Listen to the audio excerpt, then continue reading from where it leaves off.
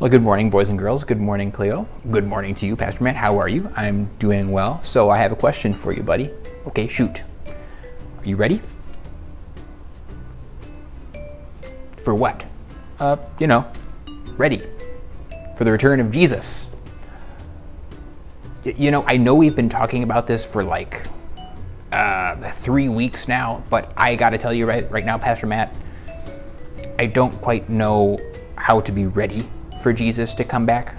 Okay, sure.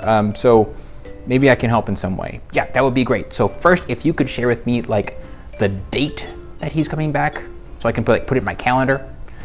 Yeah, I don't have the information for you. Sorry, Cleo. Okay, no date. Maybe like the time or like the season, winter, summer, fall, spring. Nope, don't have that information for you either. Okay. Anytime this century? Are you sure it's happening this century? It's a possibility. It could happen this century. Pastor Matt, you're not really helping at all. Well, I'm sorry. It's just that Jesus said that we wouldn't know the day or the hour of his return, that he was going to come at any time. Well, how am I supposed to be ready for something that I can't even anticipate? I don't even know what day it is. Well, Jesus does give us some clues about how we can be ready. So answer me this, Cleo. What is the greatest commandment? The greatest commandment. Love God? That's right. That's it. Woo! Got it.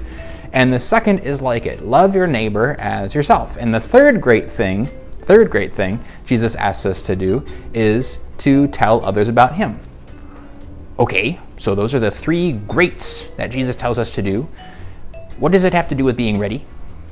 Well, that is what it means to be ready for Jesus' return. Loving God, loving people, and telling others about Jesus. So if we do all of those things, we're ready. Oh, so if you're saying if we believe that Jesus died on the cross to save us, and we love him, and we love people, and tell others about his love, that's how we're ready for Jesus to come back? Yep, that's exactly what it means. Oh, well, that's easy to remember. Yeah, and when Jesus comes back, he'll make everything new and beautiful, and it's going to be a really good day when he does, in fact, come back. It sure will be. I want to pray about it again. Can we pray about it, Pastor Matt? I would love to pray about it with you. Cleo, why don't we do that right now? Let's do it. Dear Jesus,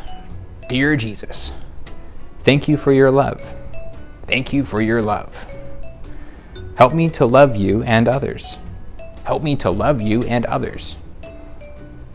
Give me the courage to tell others about you. Give me the courage to tell others about you. Come again soon. Come again soon. And help me be ready. And help me be ready. In Jesus' name, amen. In Jesus' name, amen. Well, thank you, Pastor Matt. Now I know how to be ready for Jesus' return. I'm very excited. Well, I am too. You want to say bye to everybody? I sure do. Bye, boys and girls. Have a great day. Remember, God loves you.